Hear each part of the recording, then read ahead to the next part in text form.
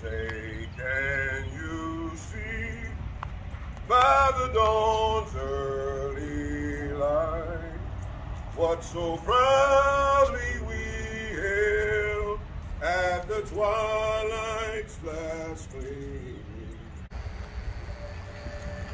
But then on the morning of September 11, 2001, the United States of America came under attack. The United States of America. I emphasize the word united because while September 11, 2001 shook us to our core, when we woke up on September 12, 2001, we were all united. It took this evil attack to bring us together, and for a while, we were simply Americans. Stand beside her and guide her through the night with the light from the moon.